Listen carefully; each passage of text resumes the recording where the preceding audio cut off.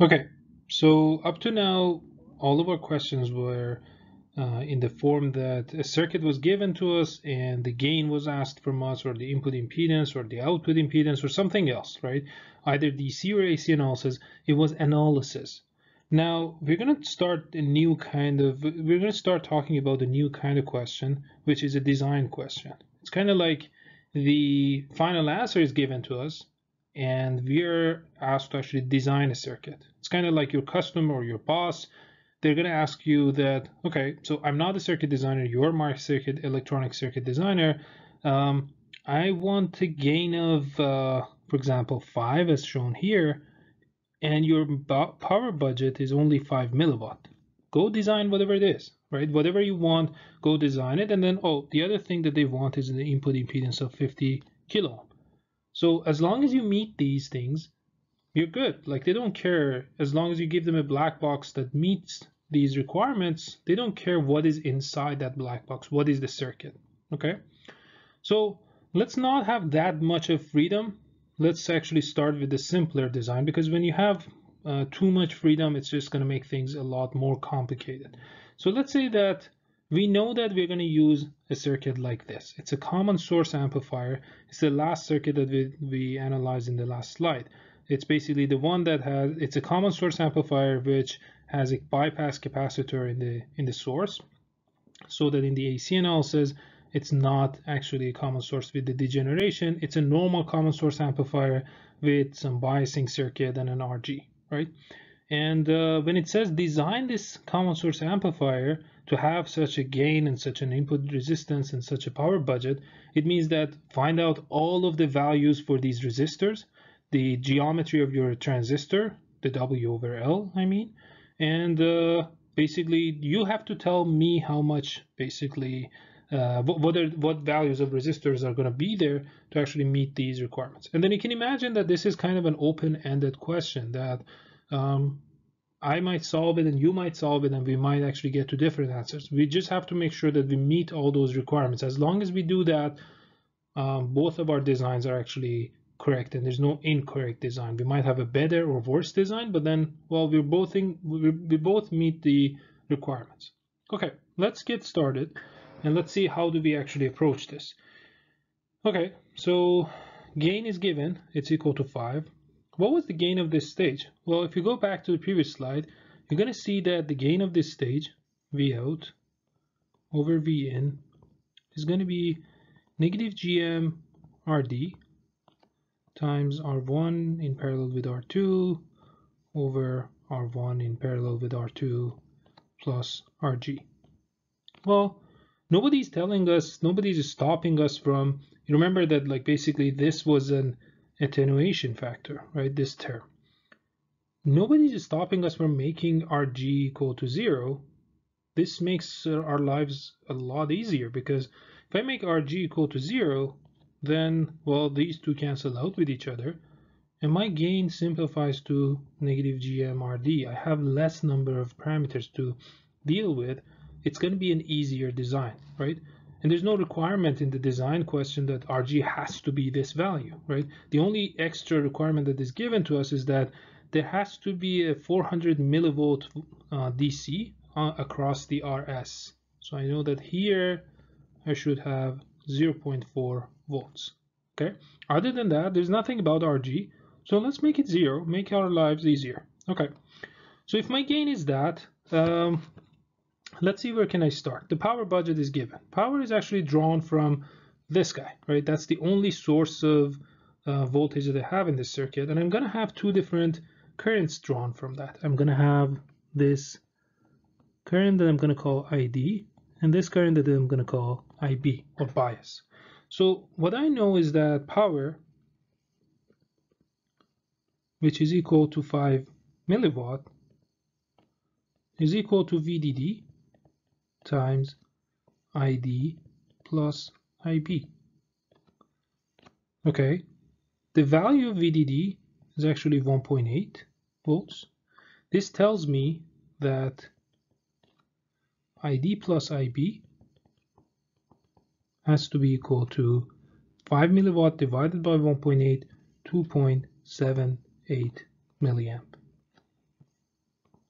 Okay, the first design question is how do I distribute how do I distribute this 2.78 between ID and IB? Well, looking at this, I can say that if you remember, we said this IB, the bias current, has to be as small as possible.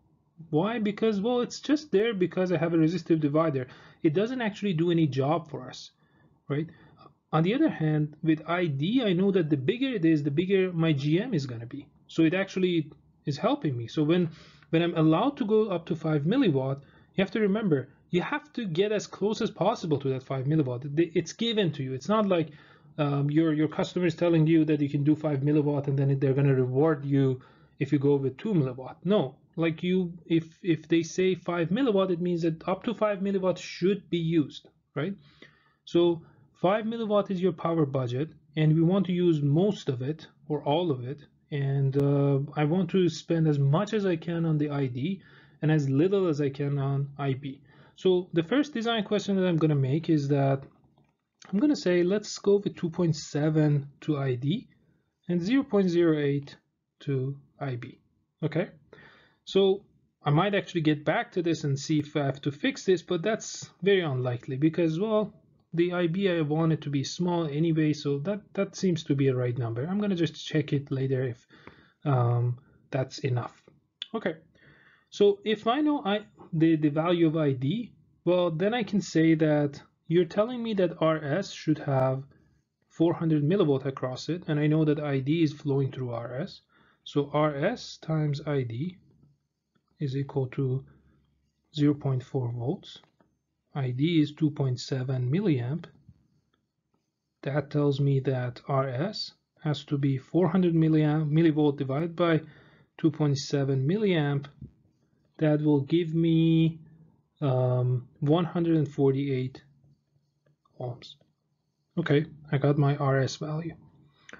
Next, I'm going to look at this gain. So I got some values from my power. Let's look at the gain. The gain is negative GM times RD. Okay, and this has to be equal to 5. So I know that negative GM times RD has to be equal to 5. What is GM?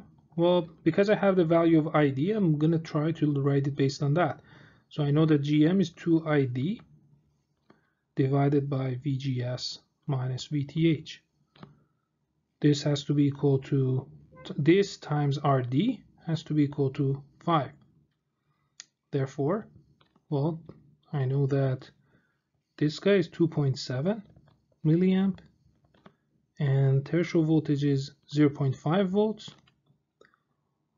Therefore, it tells me that, let me change the color, tells me that RD over VGS minus V threshold should be equal to 5 over 5.4 milli, which is almost equal to 926. Okay, now threshold voltage is given, but VGS and RD, we have to decide about them. And here again, we have to make a decision and then we might actually come back to it. So just for the sake of simplicity, this is 0.5. I know that. Let's choose this one to be 1 volt so that the difference is only 0.5, and which makes our math a lot simpler. Okay, so if I go with VGS equal to 1 volt, that tells me that based on this equation, I can get my RD equal to 463 ohms. Okay, that tells me that because GMRD is equal to 5, therefore GM is going to be equal to 10.8 milliamp per volt. Great. Now that I have my GM, my RD, my ID, I don't have the geometry of my transistor, so that should be the next step. I know that ID is equal to 1 over 2 mu n Cox W over L VGS minus V threshold squared. Out of these, I have this, I have this, I have this, and well, mu and Cox together, and I have ID. So I can easily calculate my W over L. If you do the math, you get W over L to be equal to 260. And this is a unitless kind of a parameter because, well, I'm dividing something out that is with the unit of meter over something else that is in meters, so they cancel out with each other. Okay. The last thing I want to do is to calculate R1 and R2. So I know that VGS is, I chose this to be 1 volt, and I know that my VS from the givens of the question is 0.4.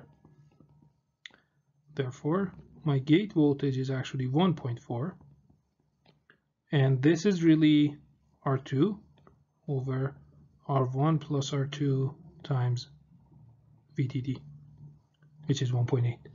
So now can I just freely choose R1 and R2? No, because I have another requirement in this question, which is related to the input impedance. The input impedance is supposed to be 50 kilo ohm, and I know that the input impedance of this transistor is, this circuit is R1, R2 over R1 plus R2. That should be 50 kilo ohm. So based on these two, I can easily find my R1 to be equal to 64 kilo ohm and R2 to be equal to 225 kilo ohm. Great. So addition of these two is going to be somewhere around 300K. 1.8 volt divided by 300K is going to give us something in the order of a few microamps. So this 0.08 that initially we allocated to this, which is 80 microamp, is more than enough. So maybe if I want to go back, I would increase this 2.7 to 2.71 or 2.72, but it doesn't really worth it. It's pretty good design. I don't have to change it by that much. The last thing I have all the resistors values and then also the geometry of my transistor. The last thing I have to check is if this is actually in saturation. So to check that if it is in saturation, I know that my VDS is equal to VD minus VS. VD is VDD minus RD ID, and VS is, well, 0.4. If I do the math, I get 0.15. How about what my VGS minus VTH? Well, I chose VGS to be 1 volt and VTH was 0.5, so this is 0.5. Oops. So that's the problem. I'm actually in triode. That's a really bad news. It means that I have to start over.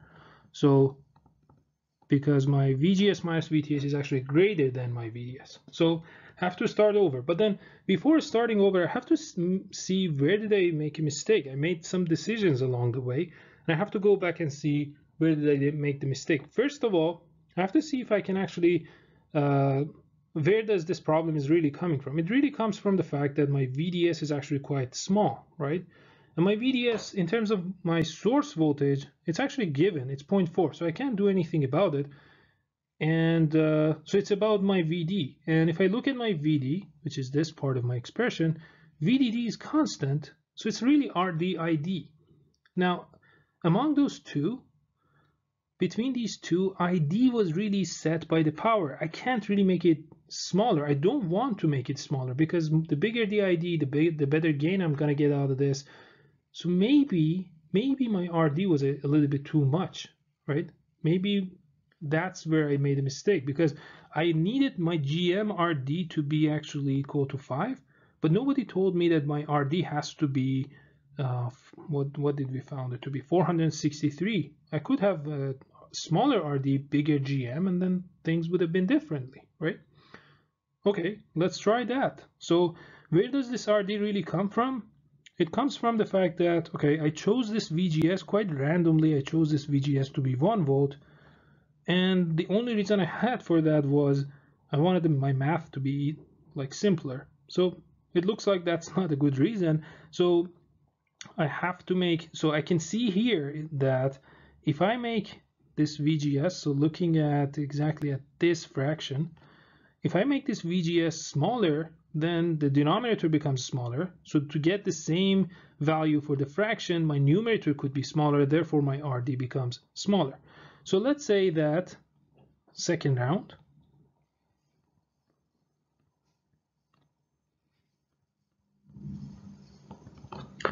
let's say that I make my VGS 0.75 instead of 1 volt. Therefore, the difference is going to be 0.25. This makes the denominator half of its value. Before it was 0.5, now it becomes 0.25. Therefore, the numerator becomes half. Therefore, my new RD is going to be equal to half of that value. So 463 divided by 2 is going to be 231.5. 231.5 ohms. Okay, now based on that, my GM is going to be different. My GM has to be actually double the value that it was before, so 21.6 milliamp per volt. Because I want GM times RD to be still 5. So GM RD has to be equal to 5. Therefore, GM has to be equal to twice that value, 21.6 milliamp per volt. Okay, now based on these, and now looking at this equation, I can say, so this was from here, and this was from here.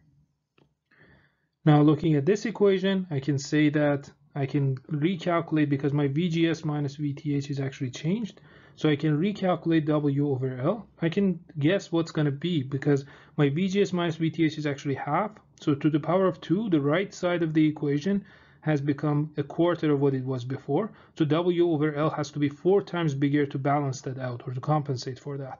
So W over L is going to be 4 times what it was before, so 216 becomes 864. Okay, now based on this, I can go ahead and calculate my VDS. So my VDS, the new VDS is going to be, again, 1.8 VDD minus RD, which is 231.5 times ID, which is 2.7 milliamp, and minus V source, which is still 0.4. So that new VDS is going to be 775 millivolts. How about VGS minus VTH? Well, that was, VGS was, I chose it to be 0.75 minus 0.5. I'm going to have 250 millivolts. Great. So this tells me that I'm in saturation. So happy. It's a good design. So just to review what we did, we started with a design question. We started with the specifications. We don't start with the resistor values or the geometry of our transistor. We're actually starting with the design specifications, such as gain, input impedance, power consumption, and things like that. We started with power. We calculated the biasing, and from there I calculated the value of my source resistance. And then from gain, I had to make a decision. Maybe that's the biggest decision. That's the most important decision I made in my design, that I know GM RD should be 5, but then how much of it should go to GM, how much of it should go to RD. I started with a RD value of 463 and GM of 10.8 milliamp per volt. And I did the rest of calculations. Everything went well. But then at the end of the day, I found out that my VDS minus my VDS becomes smaller than VGS minus VTH. Therefore, I'm in triode. I looked back and I tried to figure out where did I do a mistake, and I realized that the mistake is really coming from too large of a drain resistor RD. So to fix for that, or to compensate for that, I started making RD half of its value, making GM double the older value, and then recalculated everything, and things were okay now. The last thing I didn't write here is that now my new VG, so let's write it up here. So new VG, because VGS is actually equal to 750, and Vs is 400, so it's basically 400 plus 750, that's 1.15 volts, right? This means that my R2 over R1 plus R2 times VDD has to be 1.15, and well, the input impedance is still the same, R1, R2 over R1 plus R2